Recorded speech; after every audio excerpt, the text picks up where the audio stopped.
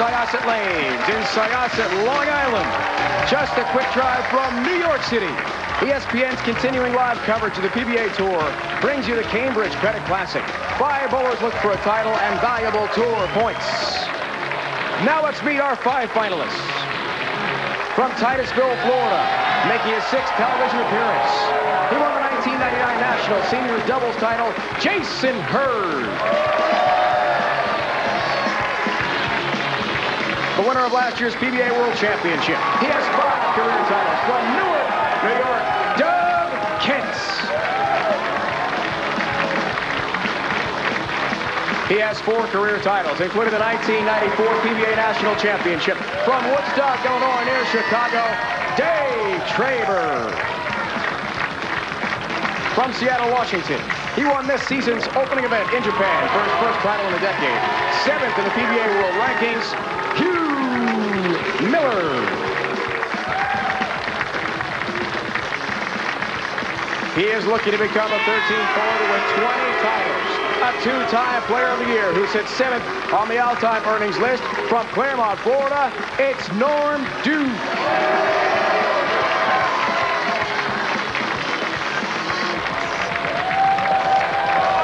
Those are the 5 finalists for the 2002 Cambridge Credit Classic in the championship round. Here's our Cambridge Classic matchups. Our wild card sees Jason Hurd and Doug Kent, each in search of their first title of the year. Dave Traber takes on Hugh Miller, who won earlier in the year in Japan. And Norm Duke has clinched a spot in the semifinals. Randy, we are ready. Wild card match.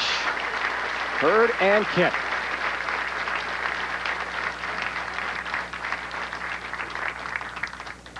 Jason lost in the round of 8 last night, but due to the fewest match play losses from the round of 32 best of 7 on to the round of 8 best of 5, he's in the wild card. First ball comes in late.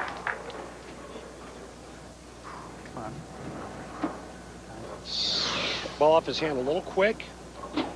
And when that happens, you don't get the lift, you don't get the revs on the ball doesn't grab, goes a little bit further right.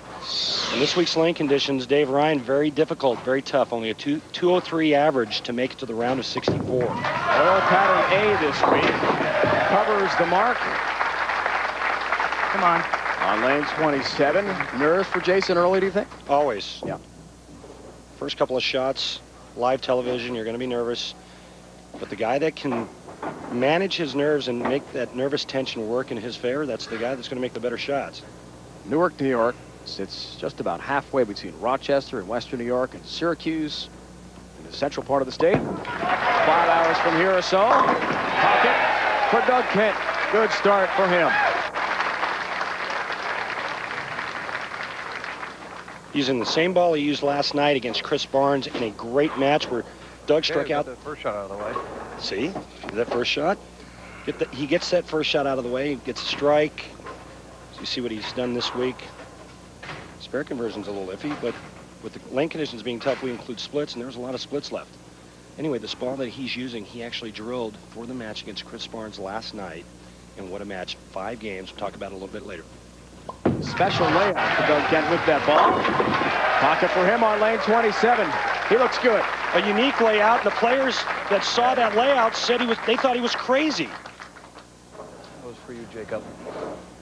In reference to his 11-year-old son, Jacob, back home in Newark, New York, watching. Doug owns a bowling center there.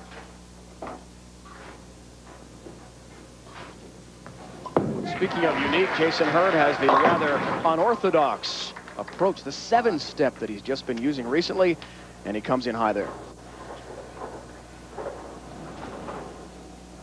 210 average, which was exceptional this week.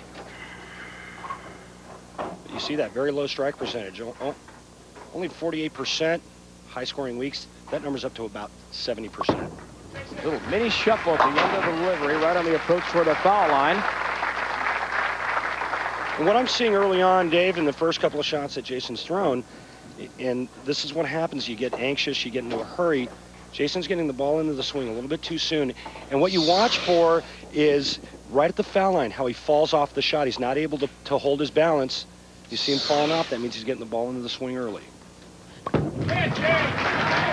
On Playing 27 avoids a disastrous 410. Just has the 10 pin to deal with for a mark. That shot there he actually posted. It was a better shot, just drifted a little bit high, but he kept his balance. I think that's the key. Jason needs to stay in control, stay on balance. Pretty good there, only missing 2 single pin spares for the week. Drifts to the left, and then will shuffle just as he delivers, picks up the 10 pin for a mark. All right, time to go. Make some good shots. Perhaps a little self-motivation from Jason Hurd trying to get himself going. Maybe the nerves have dissipated for him. We'll see. Looking for a triple to start the match is Doug Kent. Strike, 24 pin lead. Get up! Yeah, baby. He's got that. Yeah! Doug Kent going much straighter than Jason Hurd, playing around the 8th board. Second arrow, ball holds line, keeping his hand underneath it.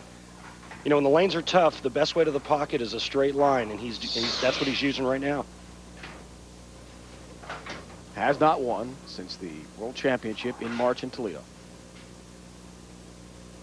He was telling us last night, 8 events ago. It has been that long. It wasn't this calendar year, but for him, a lifetime ago. Roll! Yeah! Urging it into the pocket, and the ball responds. And when he said roll, what he meant was he wanted that ball to grab the lane so it would turn up and get into the 1-3 pocket. Here he goes. He's talking to it.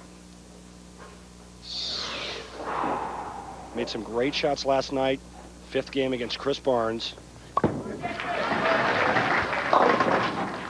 Little double wood 2-8 there for Hurd, who's not quite found his ideal path into the pocket.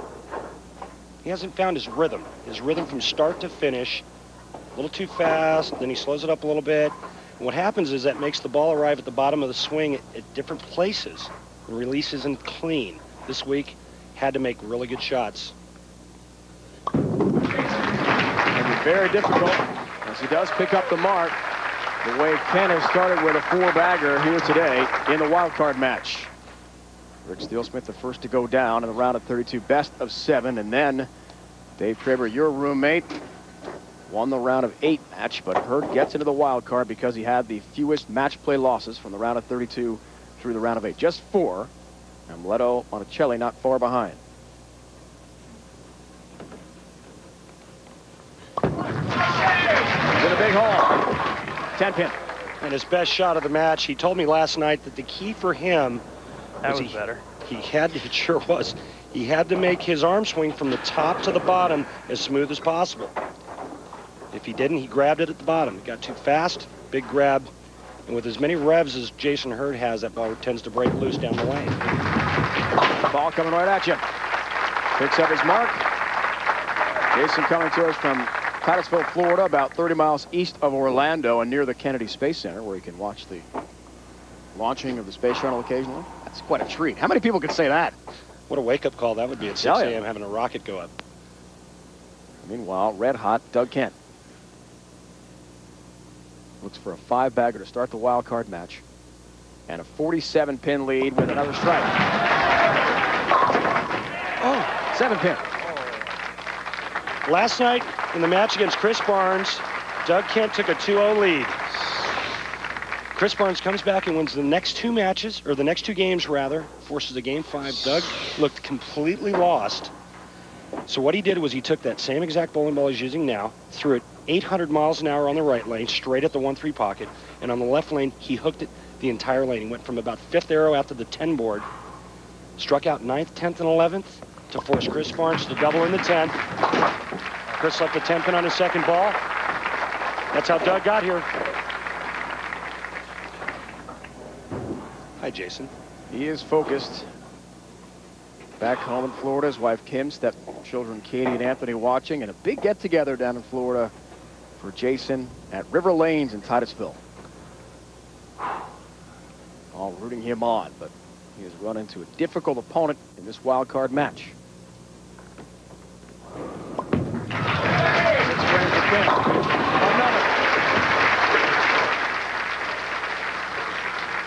A 4-bagger to start, 5 of 6 strikes for Doug Kent, and he has got a 36-pin lead over Jason Hurd from Titusville, Florida. It's the wild card match. We're underway on Long Island. Live coverage of the PBA Tour continues right here on ESPN next. Middle of the wild card match. The 28th time the PBA has been on Long Island, dating back to 1963. We're glad to return. Welcome back, everyone. Dave Ryan and 2002 Pepsi Open champion, Randy Peterson. Congrats again from our entire crew. An amazing moment for you last week. How was the week after you won until now? It's been truly amazing. You know, obviously the support from my family and friends at home, my family here at ESPN. But I tell you what, the response and the congrats that I got from the players out here was truly overwhelming, something I'll never forget. All right, take care of that trophy. Try to get back in the winner's circle again. Lane pattern A for oil this week. Yeah, lane pattern A for I don't know where I'm going to stand or throw it. That's why the players today are playing all over the lane. You're going to see Dave Traber firing it real hard from out. You see Doug Kent, he's going around the 10 board, the second arrow.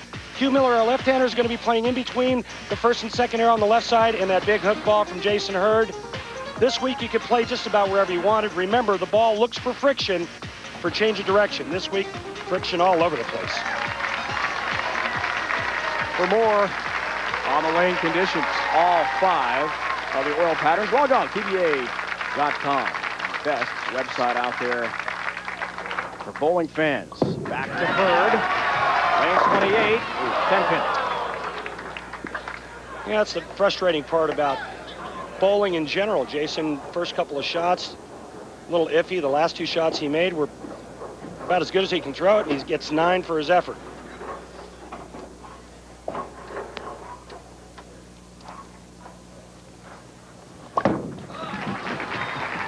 Picks up the spare. Talked about the great start for Doug Kent with a 4-bagger, 5 of 6 frames of strike, and nothing for Hurd in the strike department through 6. No open frames, but it's a big year to climb when Doug has bowled so well. And Doug's hit the pocket every ball. There you go. He's got one.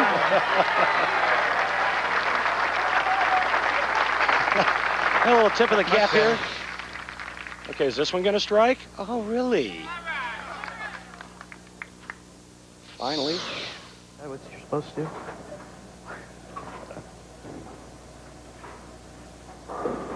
Jason very confident in speaking with him last night about the wood approaches here at Syosset Lanes.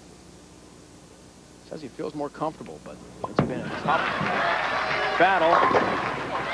Kent looking for the messenger across the deck, and it just misses the 10 pin.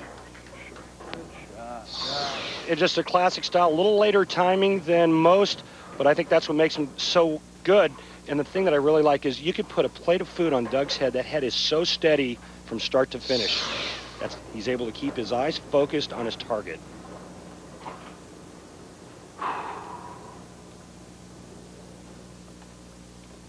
Doug Kent took last week off as he picks up his mark. Did not bowl in the event you won in Philadelphia. Very frustrated. Really, in speaking with him last night, complete exasperation about the state of his game. Went home to Newark, New York, and worked with the video camera, and some serious results. Worked every day for 2 hours. Saw exactly what he was doing on video. He said he was walking away from his swing.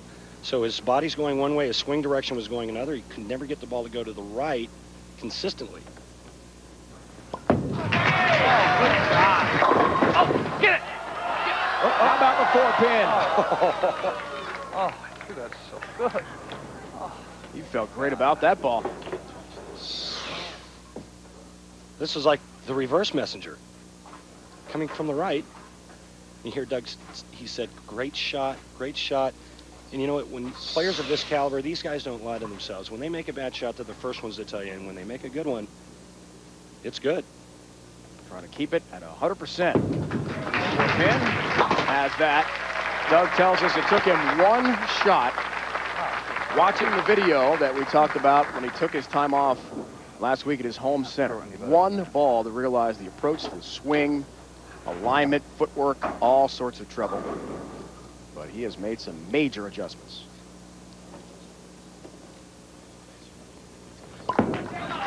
Down 26 if he can strike here. Catching some fire is Jason Hurd. Never know. That's right. You never know. You just keep striking. You put pressure on your opponent. We saw it all week long in the matches. As you see the march to the PBA World Championships. Chris Barnes will actually overtake Walter Ray Williams Jr. due to his great performance this week. He made the round of 8 as we talked about. Norm Duke bolting to 4th. He and Hugh Miller earning big points this week and making the show. 4-pin.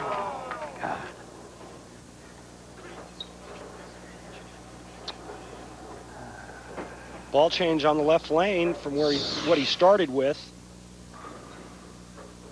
You can see he's making much better shots now. He's posting a little bit better. That ball just drifted slightly high.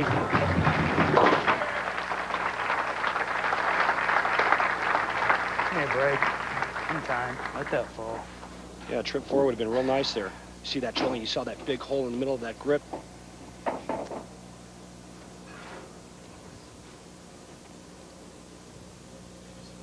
Doug's roommates, John May and Patrick Allen, told us that he's a student of the game. They love rooming with him because of his knowledge. They just basically suck the knowledge right out of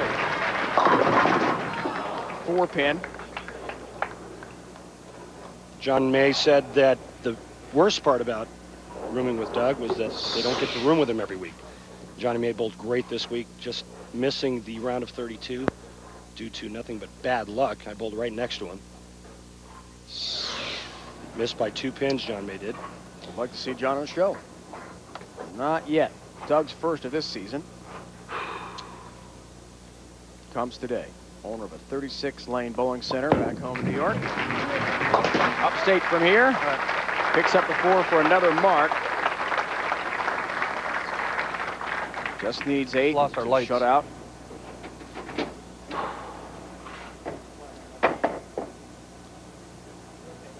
We have no lights. Appears to be a light problem on the TV pair. And we'll get that taken care of as soon as possible. Randy, have you ever been as exasperated as Doug was? Take a week off or 2 on the tour in your career?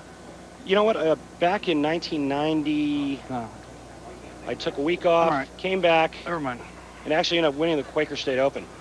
Got a lesson from Don Johnson. I know he's watching. Don, we love you.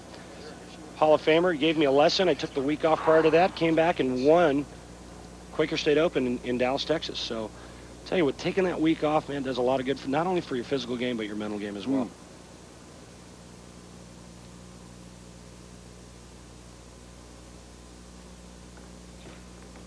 Watching with ESPN in sync. He is focused. Another 4-pin. And that's what he needed. You heard him yelling, no, no, because that ball was drifting high, but because of how well the ball's getting out of his hand and the equipment he's using and the way he's playing the lanes, he was able to get away with that. He is off to the semifinals. For those who have bowled the wild card in the semis, 3 have won a title since the new match play format was introduced to the PBA September of last year. Doug Kent would love to become number 4.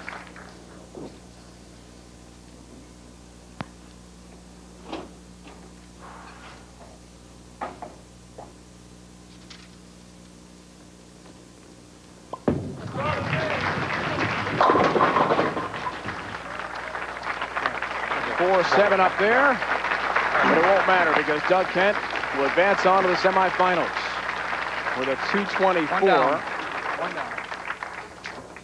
Traber is waiting along with Hugh Miller. Next round. The other semifinal will fast track to the end here with Jason Hurd, who had a great week. 27-year-old from Titusville, Florida. He did the Super Cooper trip 4 in the 9th. Was his first TV show since February of this past season in Burlington, North Carolina. Jason's bowled well this year. He's only missed 1 cut. Yep. Cashed in 7 of 8. He's competed in. And a great showing. He didn't remind you of some fishing trip that I promised him, did he? Something about lending him a boat to use or so. long fishing expedition. Saltwater fishing for Jason Hurd. Loves get out to the open ocean and bring in the big ones. Squish the fish. Looks like Doug Kent is a big Buffalo Bills fan. He is off to the semifinals. Next, it's Traber and Miller head-to-head.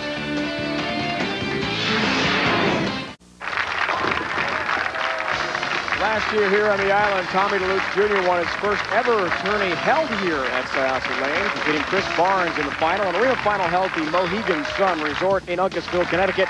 We're back on the island again today. Dave, we woke up this morning, and the first thing you said to me was you didn't sleep well last night. Why is that? Well, you were keeping me awake all night. You were snoring and whistling and everything. Wait a minute. Nobody snores like you do. It sounds like a hungry bear. Come on. No, come on. You were bad. Who's the one that wears the earplugs? You do. Exactly. Why is that? I don't know. Because you snore. Anyway, let's back to serious stuff. Tell me about your strategy in lane play today on the championship pair. Well, I'm going to do what you did last week.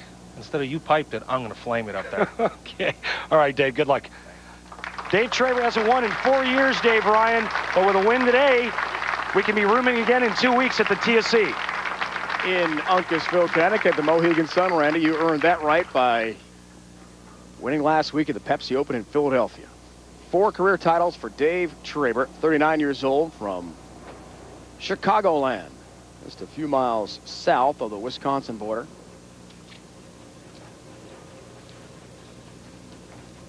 '17th year on tour, trying to get back in the winner's circle. Rolling that ball hard. Flamethrower, right? Oh, yeah. We call him slinger, flamethrower. You know, about Dave Traber. Head in the gutter, Kirk. The one thing you have to say about Dave Traber is that, you know, even though he likes to go straight, he's very good at what he does. We call him slinger, flamethrower. We call him lots of things. Some you can, some you can't mention here on TV. Your road roommate on the PBA tour. My new nickname for him is Pine Tar. Because? Well, what he does when he gets into match plays, he takes a bowling ball and he sands it with about 120 sandpaper grit, which is very, very coarse. The ball looks like a piece of charcoal, and he burns up the outside part of the lane to give him a little advantage. Only left in the show is 46-year-old Hugh Miller in the pocket, and a great start for him. Hugh told me last night he has to keep the ball in between the first and second arrow on the left side part of the lane. The other thing he has to do is he has to keep his hand underneath the ball to keep it from changing direction too hard. Very good week for him. Like to increase that strike percentage. The championship round, hoping to bowl in and win 2 matches. And take home his 11th career title. Oh, tough split. Ouch.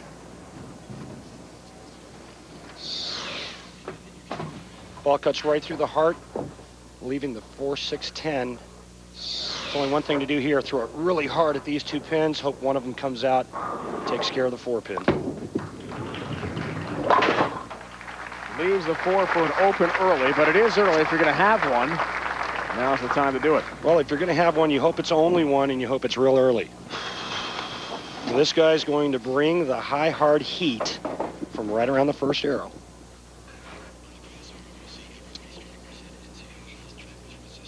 Traber's worked very hard the last 3 weeks with not only myself, but with Tim Chris. Almost coming in a little high, but I'll he'll take gladly anything. I don't care. take the break. You heard it from him himself. Oh, yeah. You ought to hear him when we're in the room.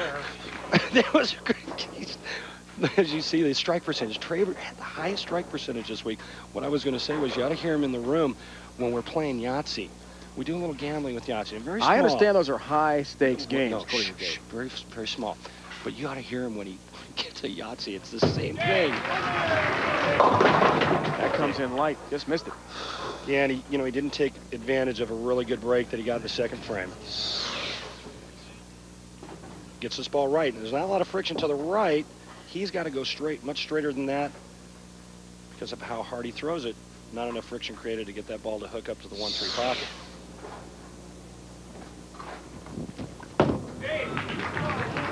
Cover. Beautiful mark, Dave Traber. All right. You know what he needs to do now is take a real deep breath and just back her down a notch.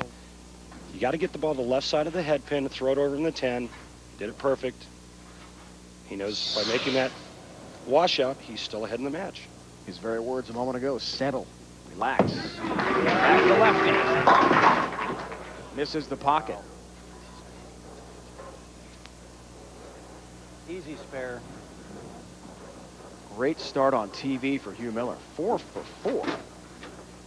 His victory in Japan, one of the 2 events overseas, broke a long streak, as we mentioned at the top of the broadcast. A decade without a tour win for Hugh Miller. That was black and white TV back then, wasn't it? I think it might have been. Leaves the 10, another open. Oh, man. Well, you want to try to cover all 4 pins of the ball, and that ball didn't get far enough to the right. It's close to making it. Right now.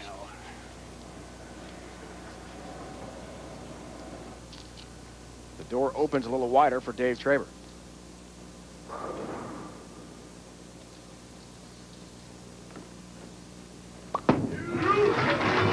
On 27, that's the pocket. His win at the Shin Yokohama Prince Hotel Bowling Center in Japan was a 2-game total pin count. You got, you know, it's the same on the left side as it is on the right. You have to make good shots. There's no freebies. You can't throw the ball all over the lane. Hugh dodged bullets all week long. He just grinded and gutted it out to get to this point. Speaking of dodging bullets, Dave Traber, your roommate, barely made it into the round of 32. Qualified 32nd. Had How about that? The #1 seed, Brian Kretzer, and Dave carried his equipment out to his truck. Found out he made it and had to bring all his equipment back in. The key for Dave is he's got to keep his hand underneath, but a little on the side on the way back. That keeps his hand underneath, keeps him from over grabbing it. Carried all his stuff out to the truck, brought it all back in. There you go. Yeah. He knew it. Found out he made it, bowled the #1 seed, Brian Kretzer, and sweeps him in 4 games. What we're talking about right there.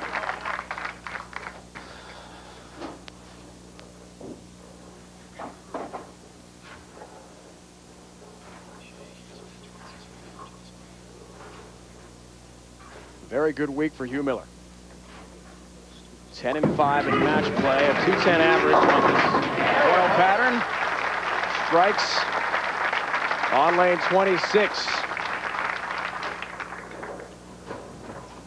So what you're seeing here is a little bit to the left of target is okay. That gets the ball into the switch zone, light pocket. A little bit further to the left, the ball doesn't hit the head pin at all. So you see what Hugh's done this week. Last match going 3-0. We should mention you had a 300 game this week. Got yourself into the round of 16 before running into Pete Weber. Ran into Pete. Pete took care of me the old-fashioned way. Good shot there. After a couple of opens, a 3-bagger for Hugh Miller. Yes. And he has 4 strikes in 6 frames. How much will the open frames hurt him later in the match? We'll find out. Randy's roommate, Dave Traber, trying to get back in the winner's circle. First time in a long time. He faces a lefty when we continue.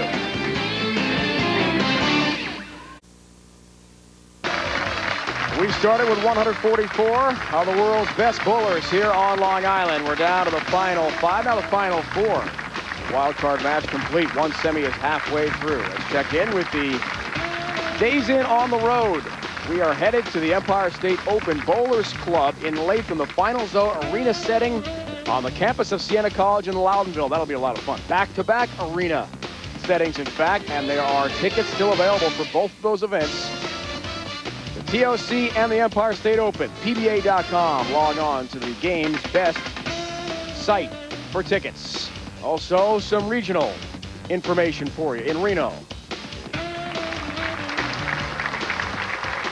Continuing with this semifinal. Randy, at this point, halfway through the match, for Miller being the only lefty, the oil pattern, how is it affected? How does it change his game at all? Well, I Usually it would be it just depends on how tough or how easy the lanes are. If their lanes are good, they stay better longer on the left side because there's only one person bowling on that side. But I don't think there's any advantage for Hugh Miller because I think the lanes are equally tough on both sides.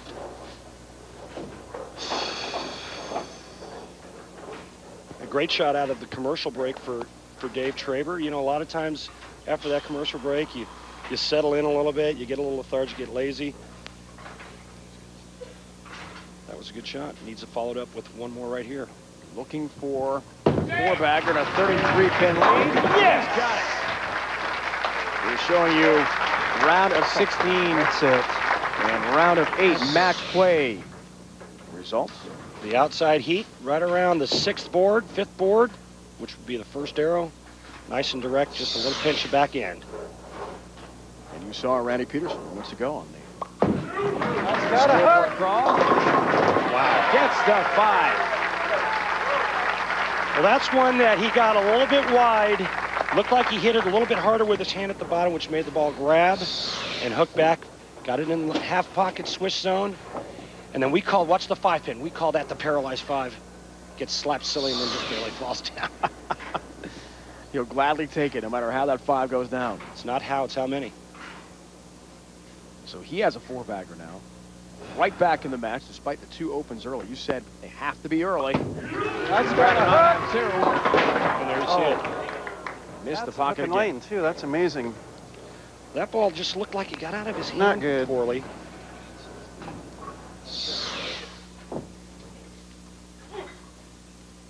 He's got to get the ball to the right side of the head pin, just the opposite of what Dave Traber did in the 3rd frame. Same identical washout, just on the other side. I think I'll move a board or 2 left here. Moves a board or 2 left, uses the same strike target, or just a little bit right of strike target.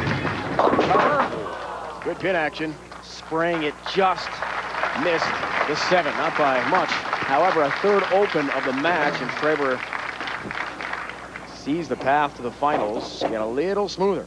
Well, he's really golden opportunity coming up for Dave Traber. You see him banging that thumb hole with rosin. He wants to get a good, secure grip. It's that thumb hole, but now once you get that on the ball, you have to wipe it off. You can't put a foreign substance on the outside part of the bowling ball.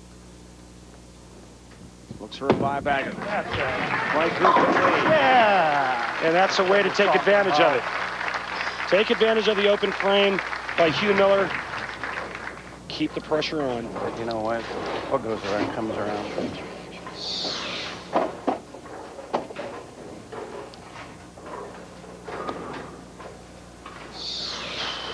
Advantage Dave Traber. The best Hugh Miller can do if he strikes out is 211. All Dave Traber has to do is stay behind the foul line and keep it on the lane. Watching with ESPN in sync. Oh, 8-pin. That's a shocker. I always have to leave one sometime. Hey, Pods, just cover this bear. That was a good shot. It's a real surprise. There you go, Mike. There you go, Mike. I'm not sure who he's talking to, but it's probably a friend of his back home. Change. Mom Jeanette, brothers Dale, Daryl, and Dean. By the way, all the boys in that family in alphabetical order. Named that way. They're all Milwaukee, by the way, watching. Dave.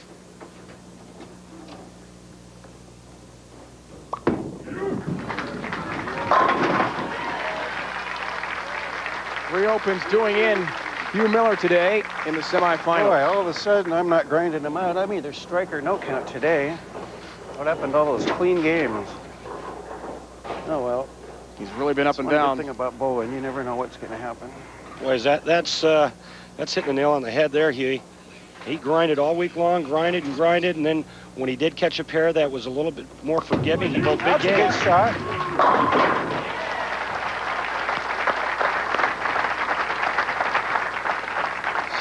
Take a look at the approach of Hugh Miller, and I want you to watch how he goes dead right his first couple of steps, and then he'll walk back into the swing.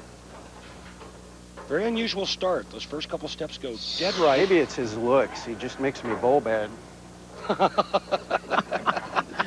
They're having a good time out there. Yeah. I don't care.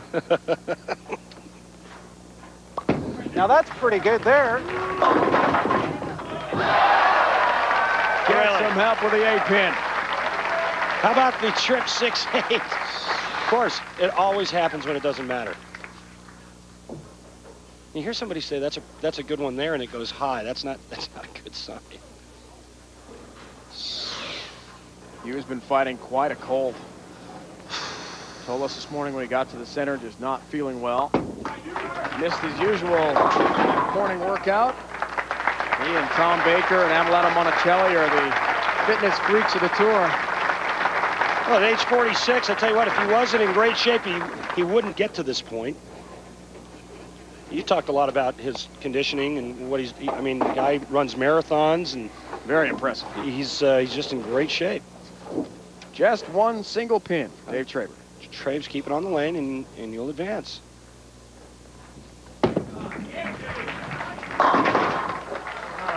All right.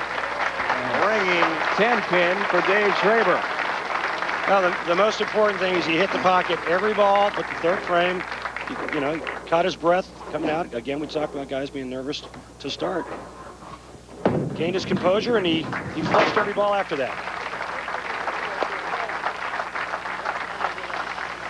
And then they want to go to the Monster Jam, so I got to win first. Next time, a couple weeks, maybe in Tacoma. Talking to his wife, Donna, 4 kids back home in the Great Northwest here watching. Wow. Thanks. Thank you. There you go. One more match. One more. And we'll see Randy in the TSC. There you go. The roomies could be together. Last week it was our Randy Peterson, his roommate, bowling well today. Lady Liberty just 45 minutes by car to Long Island, where Doug Kent, who has gone from frustration of a poor showing in Grand Rapids 2 weeks ago to the semis today. He is the subject of this week's Miller High Life. Get to know them.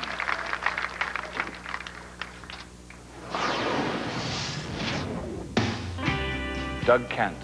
I started bowling when I was about 5 or 6 years old. And I kept looking for the better junior leagues, and I just kept progressing from there. If there was ever a sport that I thought I was going to try professionally, I really thought it would be baseball. I turned pro when I was about 19, 20 years old, and I started to bowl some regionals, and I decided to give the national tour a shot, and the rest is history. My greatest moment on tour has got to be winning the World Championship last year. That was probably the thrill of a lifetime. Pizza's probably my favorite. Any kind of pizza, as long as it doesn't have mushrooms on it. I used to fish a lot. I don't fish too much anymore, but I started playing a lot more golf this year. I own a bowling center back home, so I work that a lot. I collect some sports cards a little bit. I really got into landscaping a lot more this past summer. I did a lot of stuff around the house, and which I really enjoyed. A lot of young talent coming out this year. You know, you can't take anything for granted out here. Doug Kent, the subject of this week's Miller High Life. Get to know them. Next, he takes on Norm Duke, second USA TV show of the season. Also made the show in Grand Rapids a couple of weeks ago, where he lost to Eugene McCune, the eventual champion. He wants to win again and make more history. Here on Long Island today against Doug Kent next.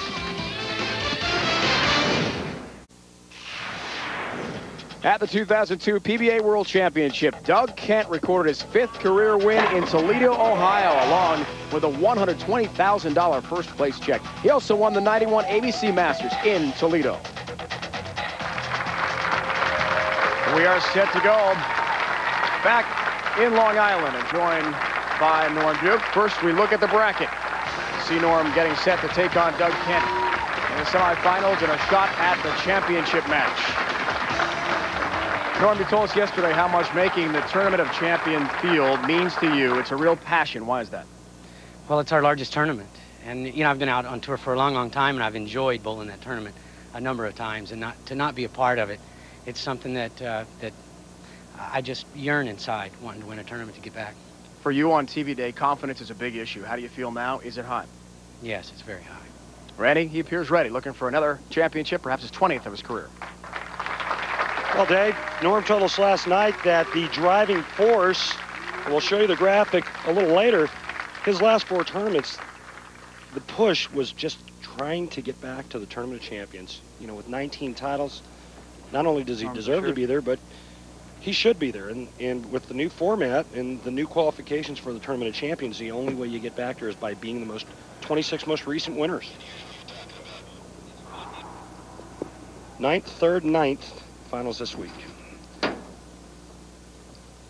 That's what he's done. TFC's been getting back to the Tournament of Champions has been his driving force. But he'll have his hands full with this guy right here.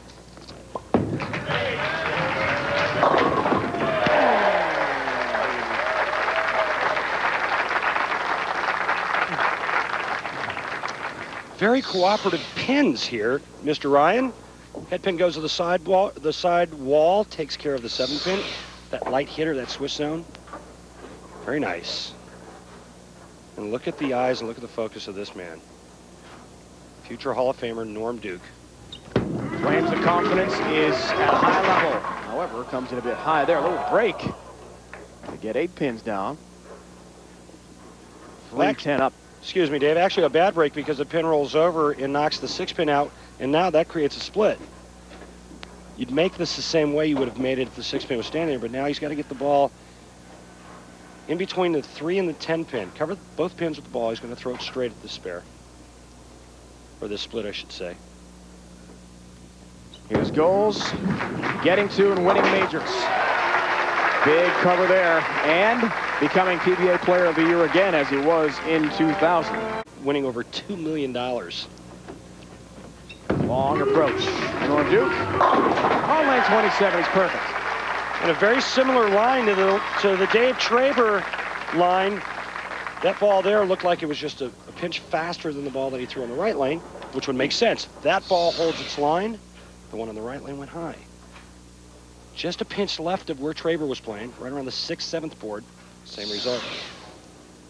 And Doug Kent's going to be playing left of Norm. And that was the beauty of this lane condition this week. You could play all over the place. Get up! Yeah! Talk it to it, baby. You see, to me, when watching Doug Kent's career over the years, it's always been about one thing, Doug Kent, and the confidence, his mental confidence that he has in his ability. When his confidence is high, like it is now, because of what he did when he went home and worked on his game, he's almost unbeatable. Because personally, I think he's got one of the best physical games out here. He can do anything to a bowling ball he wants. Straight, like Dave Traber, or hook the entire lane like Jason Hurd. Versatility and variety can help you a lot as the lane conditions vary. Double wood there. That's his spare to contend with.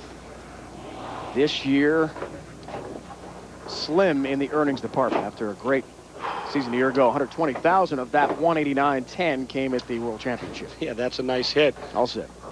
Still, that puts him at $69,000. He's only won $6 grand. And he's struggled with ball reaction early on. They had a staff meeting, came up with some new drilling configurations, and he's back.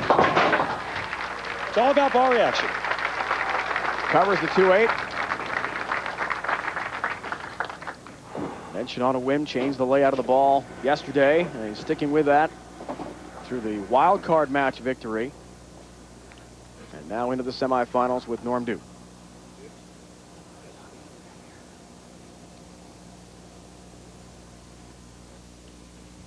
Tied for 9th last week in Philadelphia after a great showing in Grand Rapids. And let me show you why Norm Duke is as great as he is. Well, watch the swing arc. It's going to be this ball and that arm going like that. Just a perfect pendulum.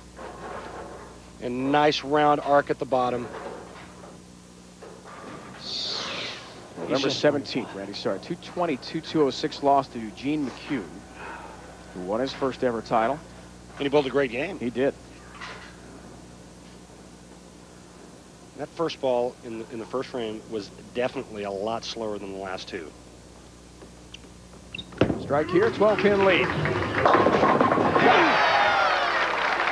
What a huge break. That ball went high, trips a 4-7-10 out.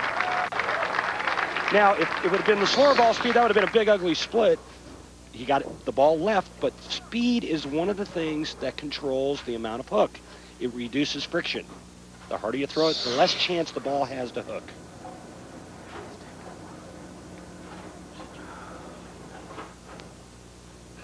Doug Kent head-to-head with Duke, as you heard Norm whispering to himself, just stay with his game plan.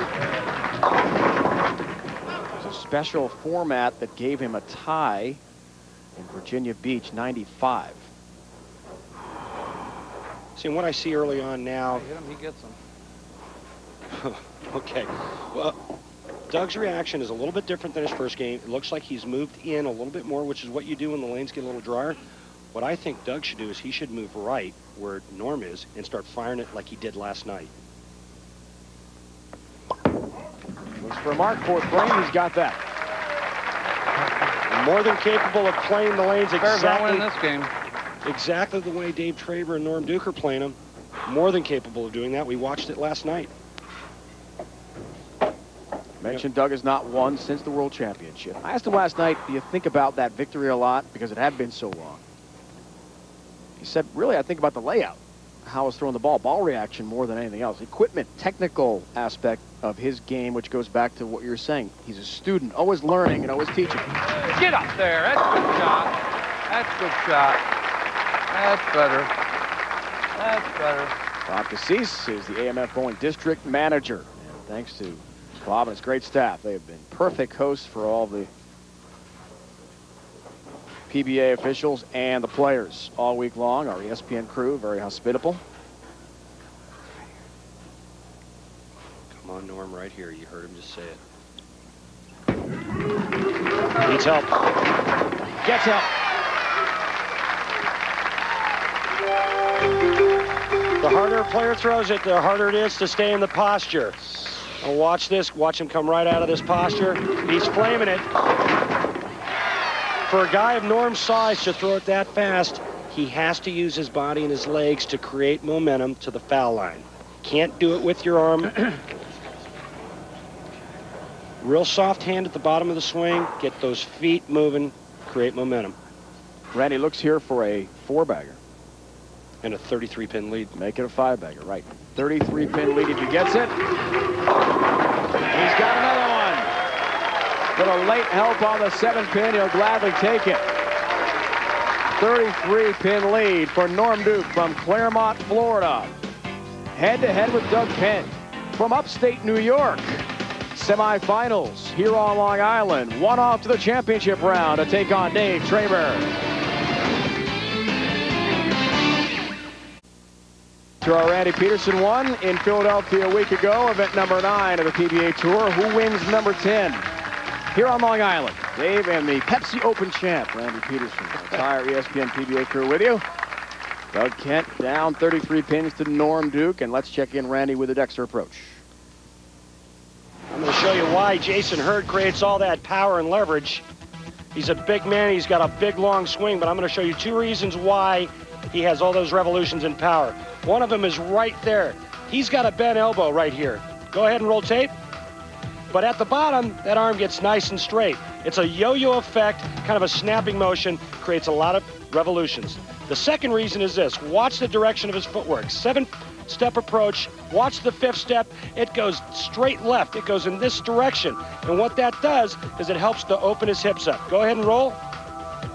And watch that ball feed right up underneath him. He's got that nice traction heel here. This week the approaches were a little slick. Had to get a little more traction for that plant and wheel effect. Jason Hurd, subject to this week's Dexter approach. Doug Kent dispatched of Jason pretty easily in the wild card match. Now trying to march himself to the championship match to take on Dave Traber. Norm Duke has something to say about that, though. Doug Kent in the pocket.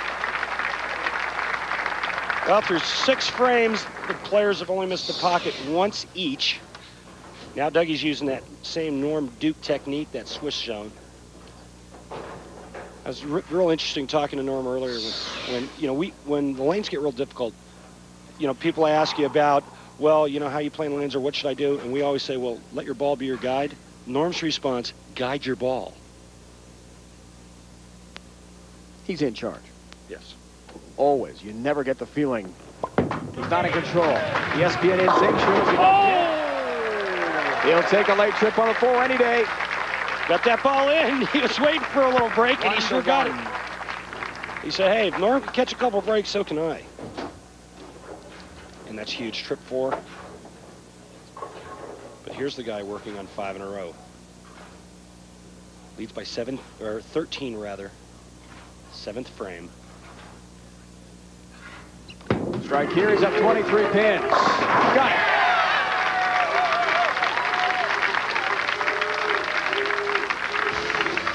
Next week, December 8th, 1 o'clock Eastern Time, the road to the PBA Championship rolls on. The tour moves to Siena College in Loudonville, New York, near Albany for the PBA Empire State Open. The action starts in Latham, New York throughout the week, then arena finals at the Siena campus. And log on to PBA.com for tickets. They are available. Empire State Open Championship matches take place near Albany next week, 1 o'clock Eastern here on ESPN.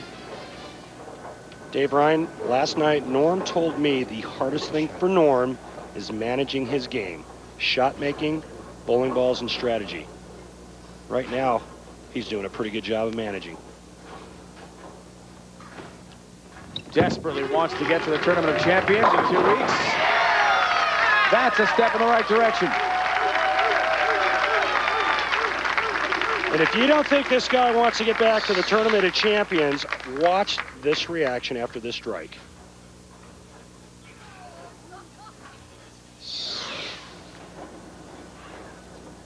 If he gets in, Steve Hoskins is the next one to be knocked out. His last championship more than 2 years ago. Mike Albee have not seen on a show all year. Steve just one TV show that we've seen on the domestic tour to this point. And if you're wondering why you didn't tune in last week, why Norm is not in the TFC, because of me. That's right. Randy knocked him out with his first win in 3 years. You know, I feel his pain, though, because Dave DeAntremont knocked me out the first week. First USA event. That was Wichita. Have not seen Dave in a TV show since. Look out. Kent's got to catch fire here. Wow. Oh. That's when you get the monkey's foot out, you get the chicken bones, and you start scratching yourself with all that stuff, and then this kind of stuff happens right here. Talk about the voodoo. What a great break. That ball could have been 8, ugly split. It could have been anything. It's 10. And I actually carried a hit similar to that last week against Blaise Bedoya. On the TV show. We'll gladly take that. Looking for a 5-bagger here.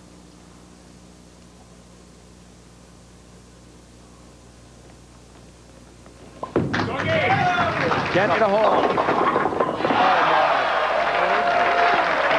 Another big break, Doug Kent. Looked like he moved right, went a little firmer, a little straighter. That ball just never hooked up. Somebody's on my side. Let go. Wow.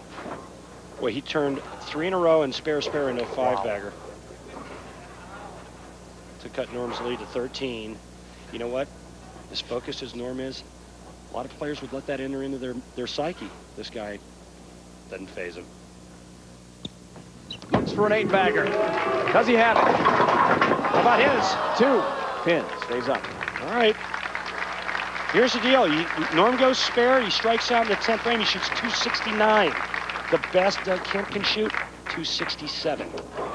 Norm controls his own destiny right here. And that was his big message to us, Randy, last night. He wants to be the one in control, dictating the action, and with the ball in his hands in the key moment. Well, he's going to step up in the 10th frame. Hey. He's going to tape up right now. He lost that ball off his hand a little bit. Norm is constantly fidgeting with his thumb holes to get just the perfect fit. But you know what? Norm had the quote of the year last night. He said, sometimes you're the dog and sometimes you're the hydrant. And we're going to see in the 10th frame if Norm's going to be either the dog or the hydrant. What's he working on here, Eddie? He's putting tape in his thumb to get a good feel. Then he changes his mind, maybe to buy himself a little extra time. If you go to tape, it's not a shot clock violation.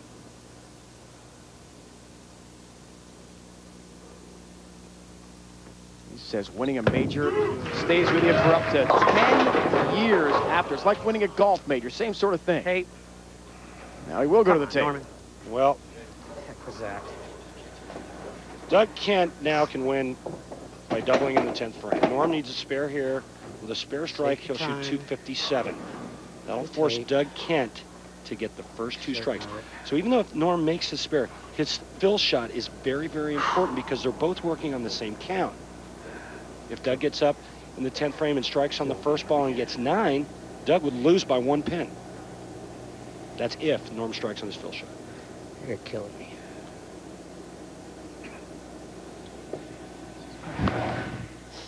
Come on, I want a spare. Everything's got to be perfect. Because Norm can do a lot of different things with his hand. He doesn't need to go to a lower friction ball or a plastic ball. He can do it with the same ball he's using for a strike ball. And covers, gets his mark.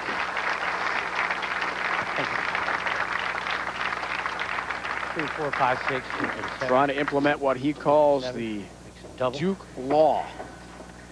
Biggest shot of the day. This is the moment for the Duke Law. Thank you.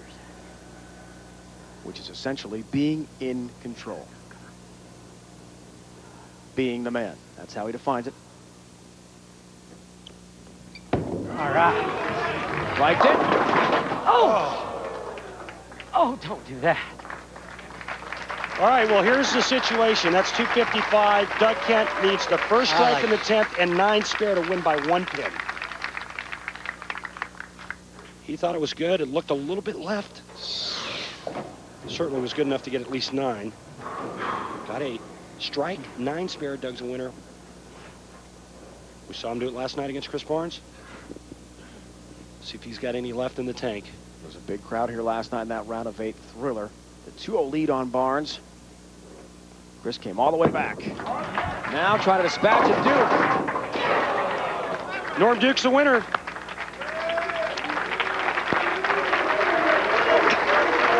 This ball looks pretty good, and it starts to kind of roll out right before it got in front of the head pin. What a great game by both. And watch the ball go a little bit further to the right, and then watch it quit. Here it goes. It's going to start to hook, and then it just stops.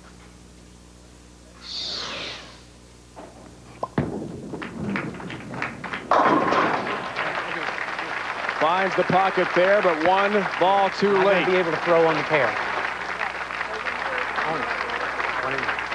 Norm Duke, for the PBA's Dave Schroeder, talking strategy already. He's thinking ahead.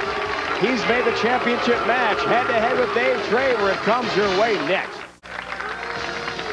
Either Dave Traber or Norm Duke will take home $40,000 to the winner, 20 to the runner-up here at the Cambridge Credit Classic, Syosset Lanes on Long Island.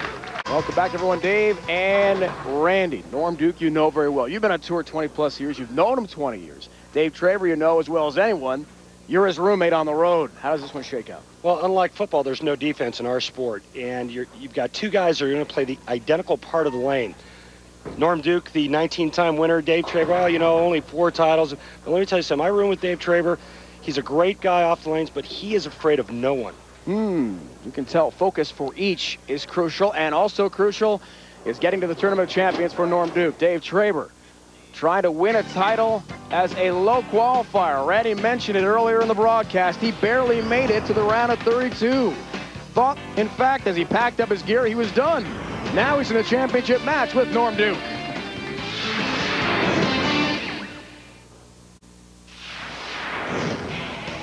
Last week, our very own Randy Peterson made his way to the championship match against Chris Barnes by going undefeated in match play. He would take that momentum and run with it, beating Barnes and becoming the PBA Pepsi Open champion. With an emotional 13th career win, Randy Peterson became the 24th millionaire in PBA history, winning last week in Philadelphia. Plenty of emotion in the building last week in Philadelphia. Plenty here on Long Island as well as Dave Traber and Norm Duke go for a championship. Dave, we'll start with you. Norm over here has won 19 titles. Is there any intimidation for you at all in this match? Do you feel like you may be inferior, or are you confident? No, when you're bowling the best, you got to beat the best, and that's how you get better, and that's my goal, is to beat him. Then I know I'm better. Best of luck to you. Norm Duke, we talked about Tournament of Champions a few moments ago and the Duke Law. Has it taken over now? How do you feel one step closer? I'm intimidated by Dave.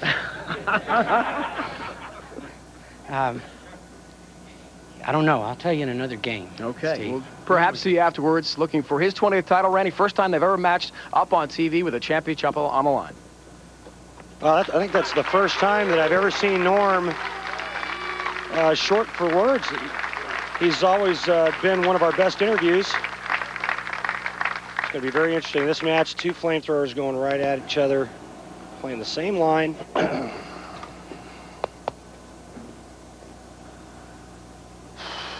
If Norm is just that focused that he's just at a loss for words. Well, we're about to find out.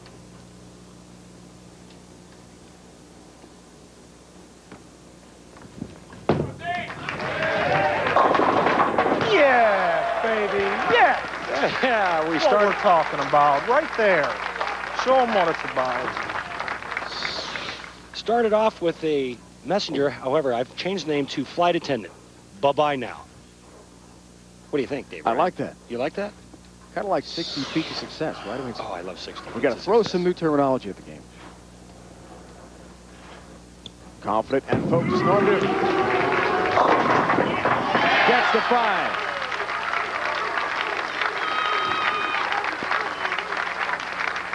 These guys are going to hit the pocket a lot. As you see who's on the bubble, Steve Hoskins will be eliminated today.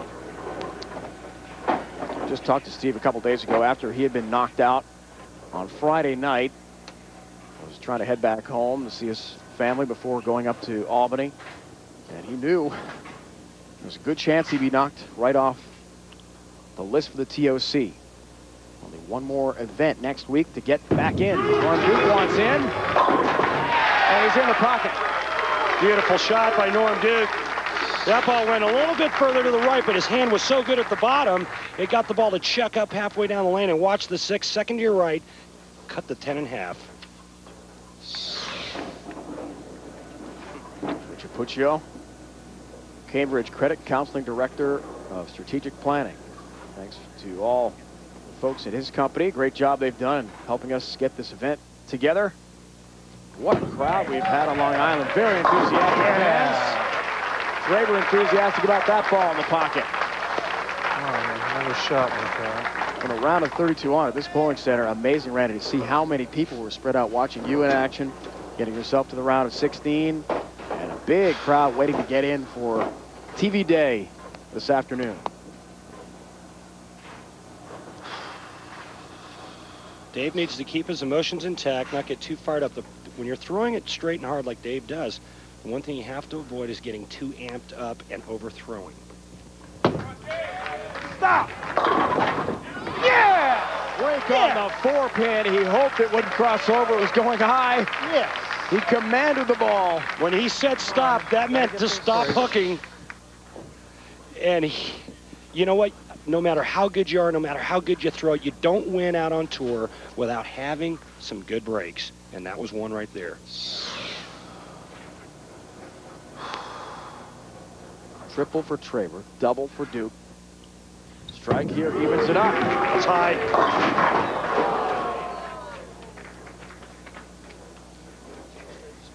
I'm gonna have to change the tape again. He's got a lot of trouble with the feel in his thumb hole, and you can't repeat shots when the ball doesn't feel right shot after shot. He wants to get the ball over into this zone, have the ball deflect off the 3-pin, and drive into the 10.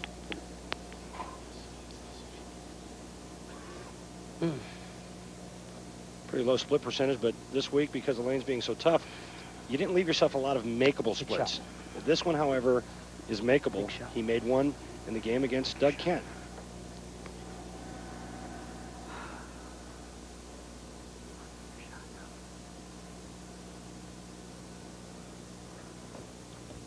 You were to say a big shot. Can he cover it? Yes. Woo. Come on. When you have spare. Excuse me, Dave. When you have a swing as good as Norm Duke's, it's real easy to direct the ball on the intended line, as opposed to a swing that goes all over the place behind you, bumps out. This guy's swing, not only is it so pendulum, but it's very, very straight. All right, Norm. It's on second cycle, I think. Looking for 20 titles. He's won 3 majors. We talked earlier about Now for him, the majors, being player of the year again, as he was in the year 2000, is absolutely critical. Something his career will always be remembered for. Wants to make the big shot. 4-pin. And that just looked firm. Wasn't bad, Norm. A little residue from the shot before that. The shot on the right lane goes high. All right. That enters into your mind. You get up to the next shot. You go, well, let me give this one a little more gas. I don't want it going high again.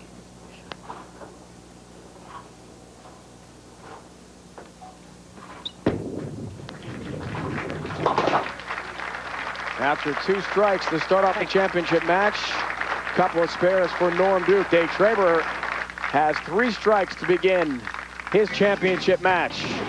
Trying to win his 5th career title, head-to-head with Norm Duke from Claremont, Florida.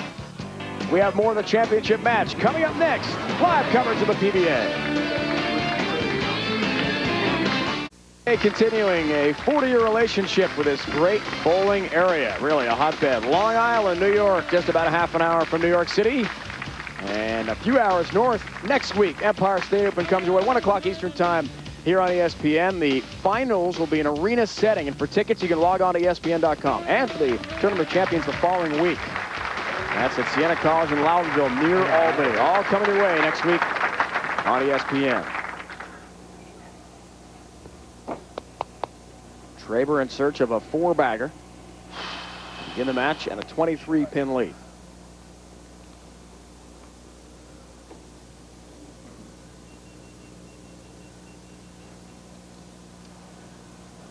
Some beeper. Somebody's beeper going off. You know, they were told, turn off beepers, cell phones, or you'll be severely reprimanded. Get him, Trabe. All right, regroup, take a deep breath, back to your pre-shot routine, and let it go. Throws it hard. See ya. And that one went high. Excuse me, light in the pocket and off the pocket. That was an unforced error. The one place that Dave Traber can't miss is right, because he doesn't have the hand, he doesn't have the revolutions to get the ball to recover from there. Make your spare, put it behind you. You'll still be 10 up. Trying to continue 100%. Spare conversion rate. He's got that. Last couple of weeks, we've been working on Dave Traber's game, and it started to feel real good last week. He just missed the match play, or the round of 32, by about 12 pins. Prior to that, he was struggling. He was kind of up and down the last 5 or 6 weeks. All right. Up 10, regroup, make a better shot here on the left lane.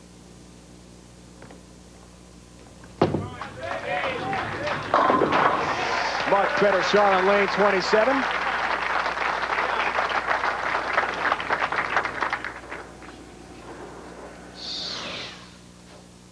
Dave's lot straighter, a lot further right than most. Very simple game. 4-step approach. Gets the ball in the swing up and down, and that ball is buried in the 1-3 pocket. Incredible consistency. 14 seasons running. There's a 7-pin for Norm Duke, who's working on a spare. You know, we talk a lot about guys' physical games and, you know, what they do to make the ball get to the pocket and all this, that, and the other. But I think the thing that we don't talk enough about is the mental game. And what are guys, what's going through their mind? Because it's the mind that gets these players, or allows them to throw the ball the way they've trained their body to throw it. You think, when you're starting to think about all this, that, and the other, getting a TSC, $40,000, it makes it tough to pull the trigger and make good shots. Tape again. Norm's going back to the tape. See, you know, to me, another distraction. Get it right. You know, he's got enough to think about, or enough to pay attention to just getting up there, making good shots, looking at his target. Just another distraction. This is going to boil down to the guy who's able to manage his mental game the best. This is live coverage of the PBA Tour. Cambridge Credit Classic, Syosset, Long Island. Been a very good year for Norm Duke. Worst finish, Chicago 51st. Other than that, he's been very consistent. Watching on ESPN in sync. 10 pin. Boy, what a good shot that was. All right, those are great, man. They sure were. I like them both. Ring and 10. Move to the far left to give him the best angle to make the spare. Right now.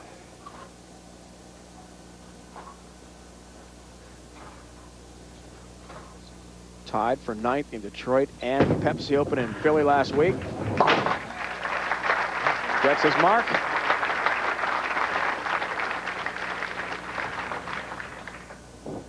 Just 12 bowlers in history have won 20 titles. And this would be huge for Norm Duke into the Tournament of Champions. Dave Traber's worried about number 5 right now in his career. Excuse me, Dave. Big shot right here, working on a strike, 6 frame. Take a 22-pin lead.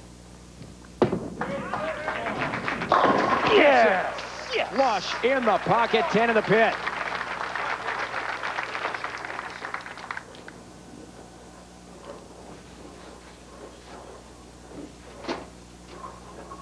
Much to the PBA World Championship, top 8 get themselves right to match play round of 16 automatically at the World Championship in Taylor, Michigan in March. And on the line, first place for 25,000 points. So 20,000 clinch from our championship match today. Chris Barnes will take over the lead. So a good showing here on the island. Next week's standings. Right now it's Traber and Duke.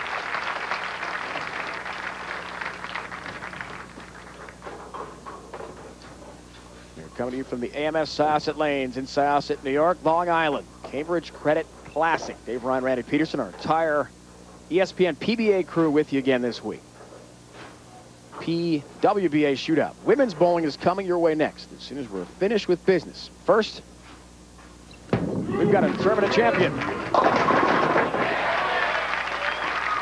Well, Normie answered the call after the 2 flush hits that Dave Traber just threw. The light hit, 4-pin, the last to fall. Norm knows what he needs. He knows that by striking out, he'll shoot 245. Dave Traber going at a 237 pace.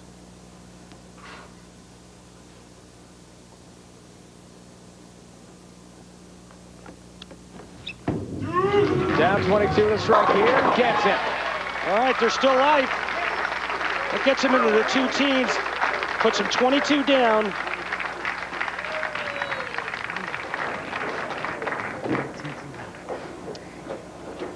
See if Norm Duke can impose his will or his law on Dave Traber. It was quite interesting, really fascinating speaking with Norm yesterday about the emotions, not only with the TOC and winning majors again, but the Duke law philosophy. Hold! Four-pin late, didn't get tripped up. Boy, and that would have been a huge strike and what a devastating break to Norm Duke if Dave Traber would have carried that hit. A spare here, he's still in the 230s. Striking out 9th and 10th frame for Dave Traber puts him in the 250s. 256 the match for Traber right now.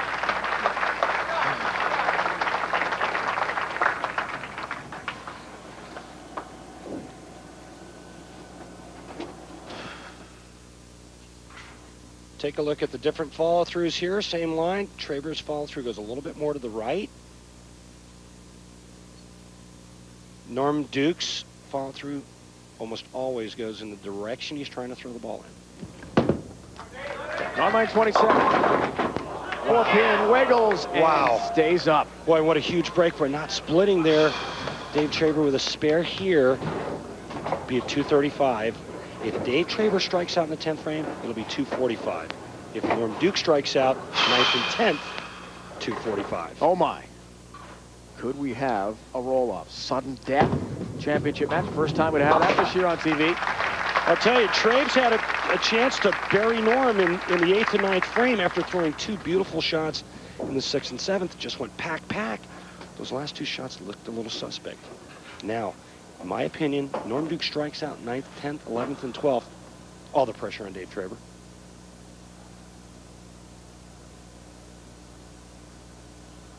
In the 9th, looking for a triple. 10 pin. strike he's been looking for. But to wait and see, look how composed he is. He didn't get all excited, go crazy after carrying that hit. Let's see how this reaction looks. Carry, carry, carry, carry. Okay, all right, now regroup. Settle down. 3 huge shots right here.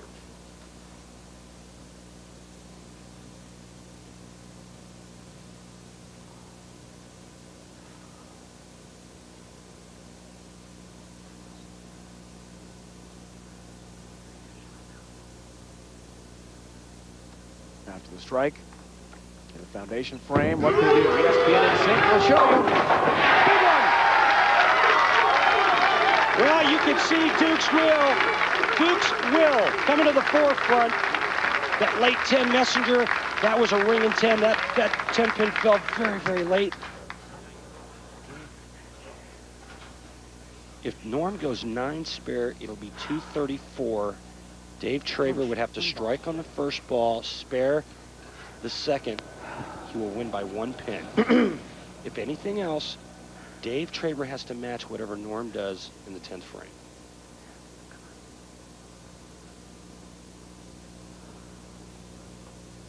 Still have a sudden death roll-off possible.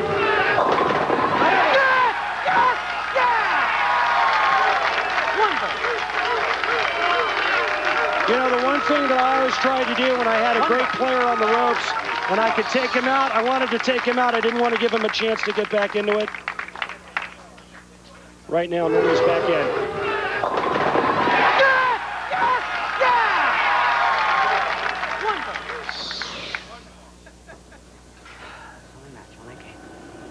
Give me your best. Take a shot.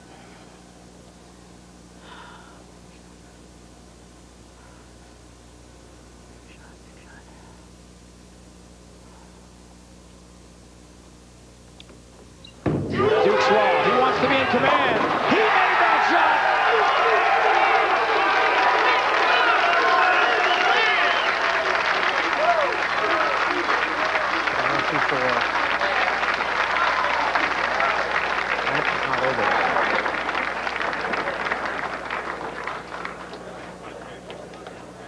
Three strikes in the 10th frame for Dave Traber.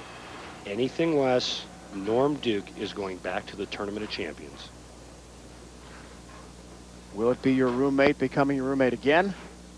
In Connecticut. Boy, is it Norm Duke's turn one more time. There's one. Needs 2 more to tie Norm Duke. Incredible drama.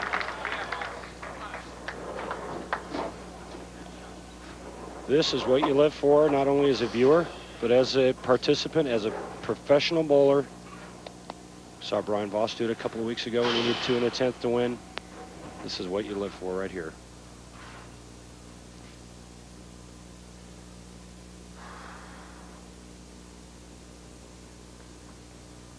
Does he have another one? Yes! Incredible effort for Dave Traber. Women's bowling coming your way next on ESPN, but first we have one of the best stories in a championship match we've had in a long time on the PBA Tour. 1 more to tie.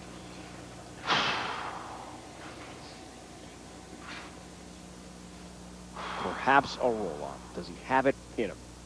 Dave told us he was motivated by your performance last week, Randy. How much? Yeah. Right there! That's what we're talking about. Right there.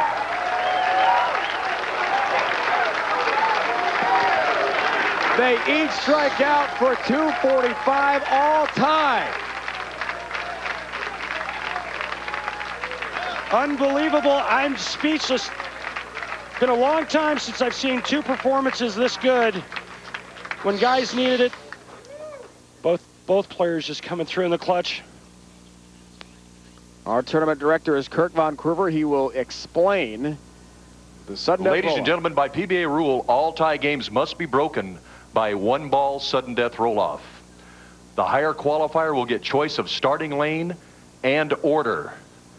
They will each bowl on the same lane. If they tie, they will continue to the other lane in the same order and alternate lanes until the tie is broken. Norm Duke, the higher qualifier, has elected to let Dave Traber go first on which lane, Norm?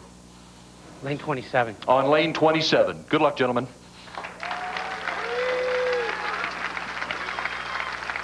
Interesting. Now, I like the lane 27, but I think I would be the one that would want to go first. One ball roll off, higher seat selects. You heard Von Kruger tell you, Mr. Von Kruger, I'd want to go first.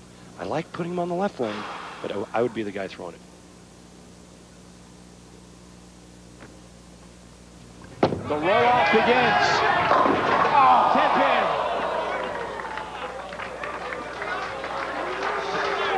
Wow. Well, you can't throw it much better than this. Perfect line. Look at his hand stand underneath that ball roll and just the severe ring and 10. That's all you can do. Threw it good. Talked about it before. There is no defense.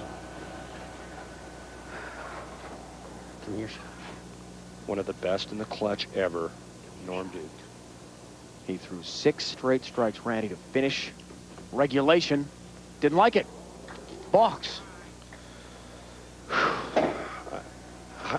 I don't know what to say. Norm Duke is... We'll just let Norm Duke tell you what he's got to do. Give me your shot. A strike will win it. 9, another round of the roll-off. Anything less, Traber wins it. We're still tied. We're going to the right lane for another shot. Right lane for another shot. Don't go anywhere. We could be here for a while. This ball is really hard and really fast and a little left. And watch this. This guy wants this one so bad. Oh. One of the best matches I've seen in years. You know the pressure of a roll-off. You release the ball, you think strike, then you think, please get the 9. Traber again. Yes! Fruit salad, baby, come on! Yes! Forces Duke to strike. Right! Phenomenal break. That ball was high, looked like Norm's shot. Norm got 9. He Traber denied. He could have gotten 7. A strike, the roll-off continues. Anything less, and Traber wins his 5th career title.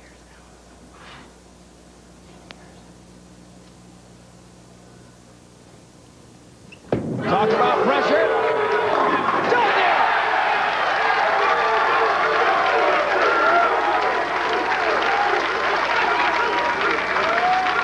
Unbelievable.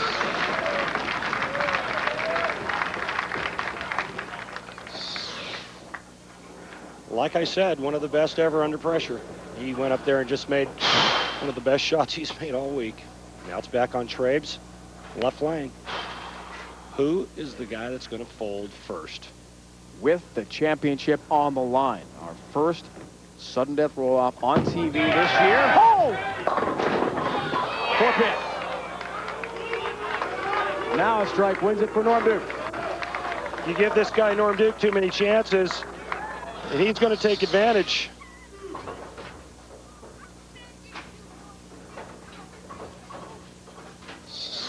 My prediction, Dave Ryan, Norm Duke will strike on this ball.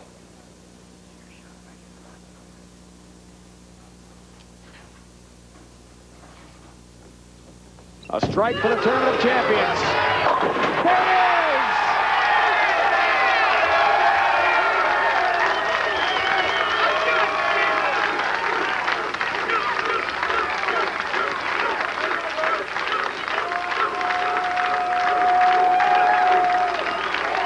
And now the emotions take over. Norm Duke, a winner again. What a moment for Norm Duke. He wins today on the island. Be sure to join us next Sunday, 1 o'clock Eastern in Albany. Women's bowling comes your way next. It's been a presentation of ESPN, the worldwide leader in sports. For more, log on ESPN.com. So long from the island.